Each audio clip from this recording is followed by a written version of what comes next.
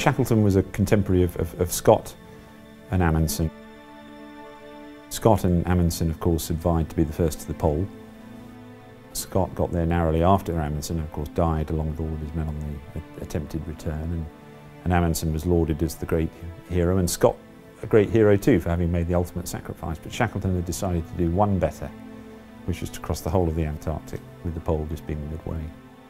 And when he didn't manage to land his ship because it was crushed, he then undertook a journey, ironically, that was far more challenging than the original would have been. I can say that because I've crossed Antarctica on foot on the journey that he originally intended to do, and I got almost all the way to the other side before a fuel leak ruined my chances of doing the whole thing. And no one has ever done it to this day, the whole crossing. But I think it was within my physical wherewithal to do it. But the journey that we've just done, that he was forced to do and we've just replicated, was a far more difficult undertaking. And so he's a showman. In typical fashion, he set out to do one thing, and the thing he ended up doing was just so much more than even he could have possibly imagined, and he saved everybody. As soon as you scratch the surface of this polar world, you realise that he is regarded as the greatest bar none.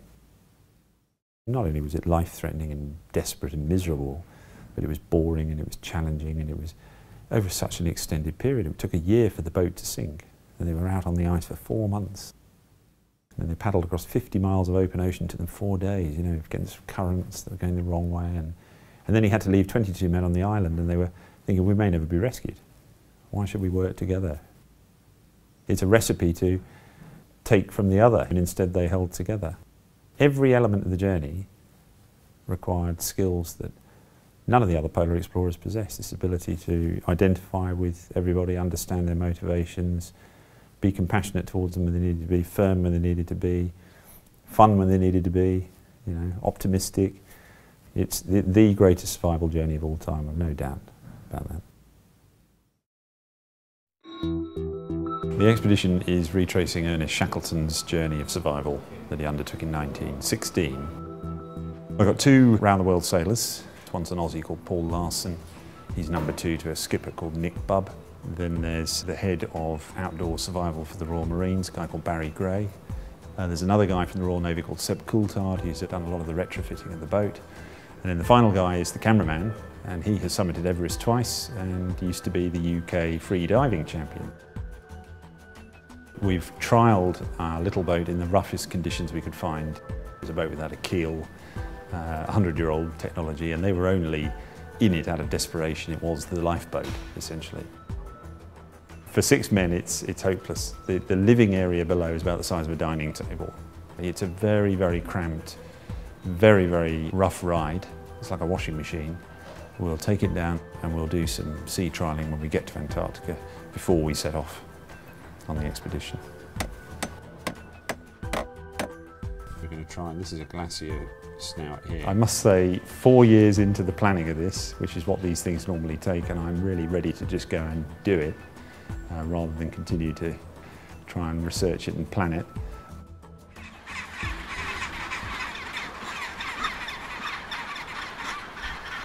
Stand by, bows to row normally.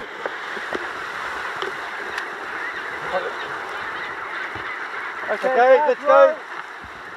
Okay, and punching off. Row. Hold on, chaps. Hey! Hold on, Paul.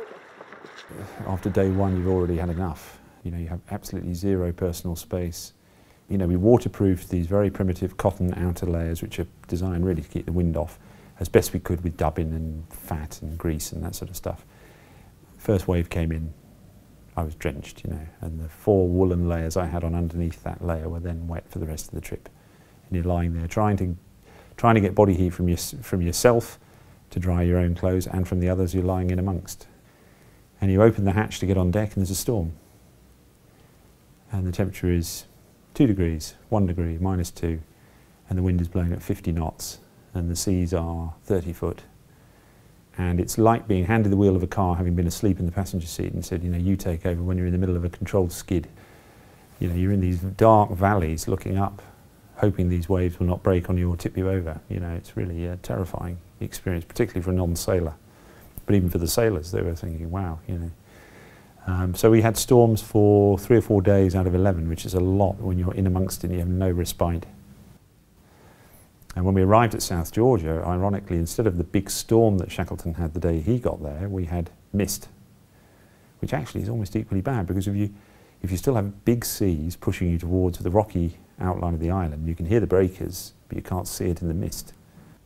You know, you spend all this time trying to get to South Georgia and suddenly you just do not want to be there. You know, you want to be as far away as possible.